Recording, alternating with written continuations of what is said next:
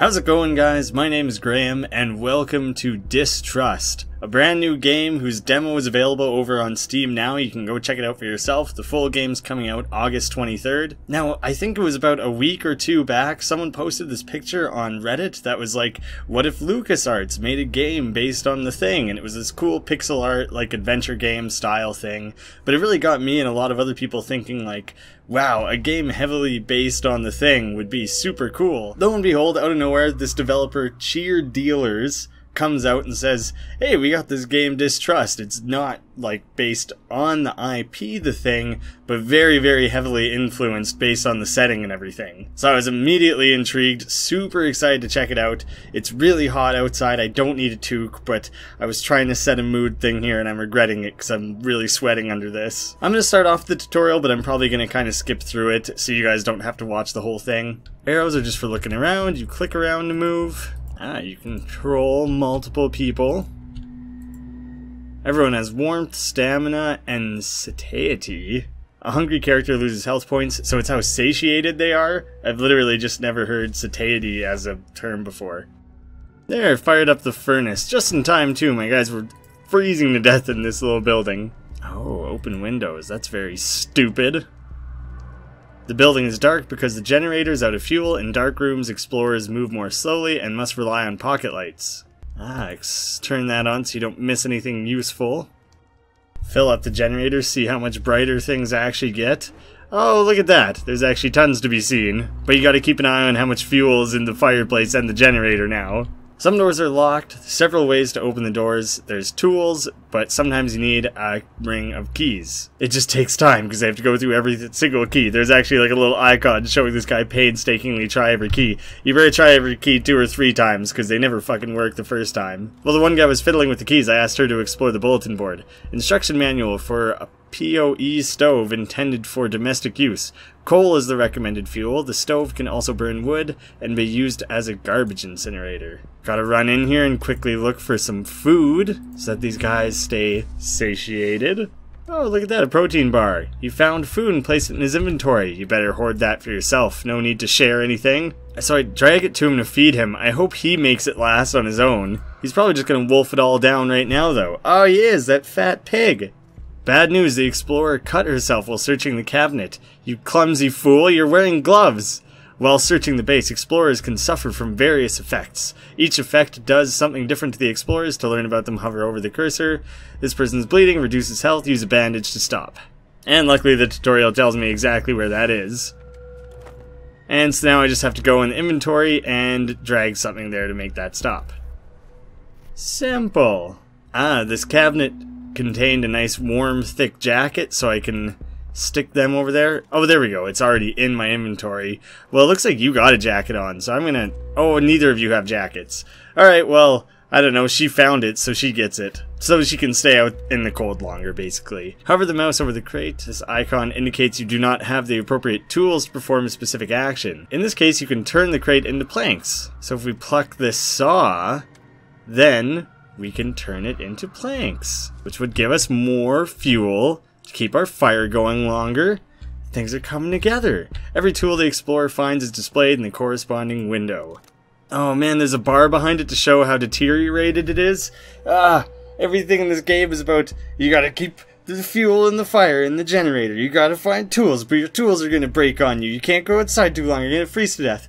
There's so many fucking things to manage. I only have 2 characters right now, and this is the tutorial. That may seem like an overreaction, but I'm fucking stressing out all of a sudden. Some can be repaired, some break forever. God damn it. Ooh, they have electronic maps. Polar base is divided into zones. The map displays the zone in which your expedition is located. For security reasons, each zone has a fence and provides only one door to the next zone. Look for the closed door to find the exit. Oh, there we go. You can just click right on over to where you're trying to get to. You've completed your training and acquired enough knowledge to begin an independent study of the base. Good luck. Alright, so that was my quick run through of the tutorial. Everyone should know what's what. Everyone should be on the same page here. We can dive into the actual game. This seems perfect for me. I dislike horror games. I dislike horror movies. I really like suspense movies. There's not a lot of really suspense-driven games that don't just tend to drift towards horror. If this just keeps me on my toes, like, oh god, keep the generator filled, oh, stay fed, oh, don't die, get out of the cold, oh man, like, this seems exactly like everything I wanted it to be. This seems perfect. So I get to build myself a little team. Apparently I can only have 2 people for now. We have Robert Carter, Carol Woods, and James Abrams. Really, am I just thinking of J.J. Abrams? Why does that sound familiar? Good walking and running speed. Not very good cold resistance. She's good all around. He has really strong cold resistance, but he's slow as fuck. Look at his little representation there. He just runs around barefoot out there. He doesn't mind. James Abrams, he's like a little hobbit out there. With Robert, tools last longer. Carol, cooking, she can use leftover food wisely. She comes with a coffee cup. She's the only one who comes with anything. Well, I definitely want Carol, because she's the nice rounded person, and I like the idea of having this, like, tank who can just waltz around through the cold, but he's so slow. That seems like it could be so frustrating. I'm gonna test him out though. I've already worked with you, Robert Carter, and well, I'm looking for something new. I'm gonna switch it up a little bit. Oh man, even just these loading screen artworks are really cool. There's more than one way to open a door. I realize it's like a tooltip, but it sounds cryptic. Alright, we're immediately just dropped into this here. I gotta start getting used to like hotkeys and stuff, because it seems like that's gonna become really important. The furnace is on. There's no windows open, so I don't have to worry about any of that right now. The vintage generator, I'm not sure, I guess it's also running currently. That's why it's all shocking and stuff. Sack of coal, can't do anything with that. Alright, Carol, I'm gonna be moving around with you primarily, because I don't really want to run around with this slow as fuck guy. I realize that I said this game draws heavily from The Thing. One thing that I've heard that it doesn't draw on from The Thing is like a big morphing monster. It's got its own monster and its own story here, but just this stranded out in a frost hell is obviously influenced from The Thing. Rummage around, don't cut yourself this time. I don't want to have to deal with that because I don't know where there's bandages. The tutorial's not going to tell me this time. Oh, a light jacket. Oh, awesome. The other guy's got frost resistance, so you might as well just take the jacket right now. You could rummage around a little bit more. What can I do with you? What can you be up to while you're here? Adding planks. There's just nothing. There's like nothing going on in that room, so I think you're just gonna stay there. What luck, these must be the keys that unlock the doors on the base, but which key goes with which door? Such a pain. I don't want to have to sort through those goddamn keys just absolutely endlessly. Alright, let's use this marker. Oh god, this is a way larger map than I was expecting. Med supplies maybe would be a good place to start, so let's try and head our way over to here. Let's see. Doorway. Oh shit, do you know what? I should get these guys to like rip apart a pack or something if they can. Shit, I don't think they have tools. They don't have any tools. Alright, so maybe I gotta get tools first. Let's start there. Let's start with getting ourselves some tools. So that we can like rip apart crates or whatever like they did in the tutorial there. And then if we do that, we'll just generally be better off. Oh, thank God. There's like a furnace in this room as well. I really didn't think there would be. Man, you're fine out there. It says that you got this like frosty ring around your character, but I think you're absolutely fine. You're the one with frost resistance. You can't be complaining about anything. Again, nothing in this room. Alright, moving on. Go look and see if there's like open windows or anything going on in here. It looks like things are nice and warm, so we'll just handle this one room at a time. Nice, like, systematic searching of things. Alright, in that case, I can use you. Now that we got, like, a lot more rooms going on here, there's more things that could be searched. You could contribute in some way. What the hell? How do you keep ending up in these dud rooms where there's just nothing that needs to be looked at? What the hell's the matter with you, man? Is there seriously nothing you can find to do in any of these rooms? There's a shitload of stuff in every room. None of it is useful in your eyes? This place is a dud. I thought I was supposed to find tools here. Ooh, cabinet. You gotta search that cabinet. I didn't see the cabinet before. You look at the shelves.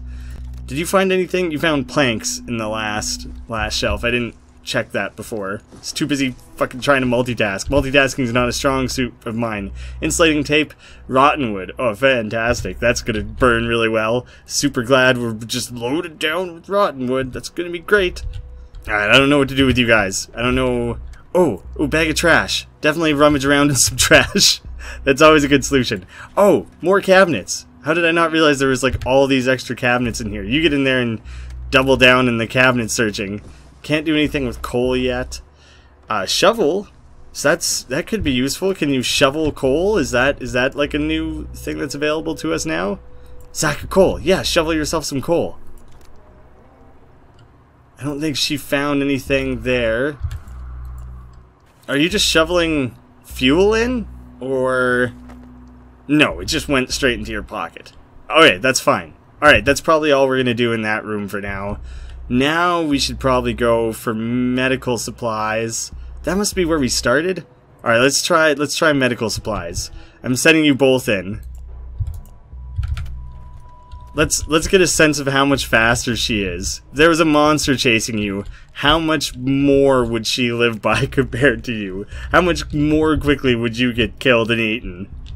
Very quickly. Oh man, even when you're not in there, the furnace and everything's still running. It's still keeping it warm, so the fuel that you put in there is still being expended. So if you gotta return to places, you gotta make sure you're coming back with fuel. Oh, come on, the hell on, man. What did you get stuck on? I must have accidentally sent them to the same place and then it was overlapping so he couldn't go to there anymore. Alright, I'm gonna get you searching in the first aid cabinet. That's great. There's clearly supplies on that table, but I guess nothing that anyone deems useful. I haven't encountered a locked door yet. Lots of things just straight up available to me. These guys seem like they're starting to run out of food, though. I kind of want to say when I first saw satiety, can't think of how you would say it, but I thought it was sanity. I thought it was kind of going with amnesia sort of thing, that if like a monster was chasing you around and stuff, that you might be losing your sanity a little bit. I can get both you guys rummaging together. I'm perfectly okay with this just being a two-man team. As soon as you add more people into this team, things are going to get complicated very quickly. The anomalous phenomena classification, icy sphere. This alien resembles an icy mass. It levitates and performs quick... Also the fact that they underlined this alien. It's an alien? Highlight that. This is important for quick highlighted reading later on. It levitates and performs quick chaotic movements. It also feeds on thermal energy and recoils from bright light. During our experiments we learned that the sphere can cool down a hot stove in seconds. Ooh, maybe that could be useful? Could I use this alien device as a way that's useful to me, or is this gonna just kill me somehow? We will continue to study the effects of the anomalous object on the members of the staff. We have been complaining about feeling cold whenever they're near the sphere. Yeah, no shit. Didn't you already say that that's like the main thing that it does and what it's for is being cold? So I don't know who found that and which thing. It's probably not worth searching something a second time, is it? Whoops. No, get back here. I accidentally... I got the wrong guy selected. I just sent him running outside. If I send him searching that a second time, is there a chance he can actually find more? Oh, so that might have been from the cabinet, now this is from the desk. Yesterday, this total idiot poured an entire can of fuel into the generator. Why didn't you tell him that one can of fuel is enough to power 3 generators? We're gonna run out of fuel before the mission's over with morons like him on board. Send him to the barrel in this freezing cold to refill the fuel cans. Refill the fuel. That is very good for me to know, because I definitely was just dumping things in their entirety. Oh man, they need to sleep. A tired character loses health points, have the character sleep to restore his or her health, but I think that whatever the monster is gets them while they're sleeping, so they can only sleep for like a few minutes at a time. Oh, this stress is building up. I gotta like pause the game and like think about what my next move is here. So I think that's also a good place to leave this off for now. This is just the demo, and I'm so into it. This is exactly what I wanted this game to be. I really hope that I can keep these 2 people alive, because then I'm not going to stand a chance if things start moving on to, like, you gotta manage some sort of, like, 7-person team.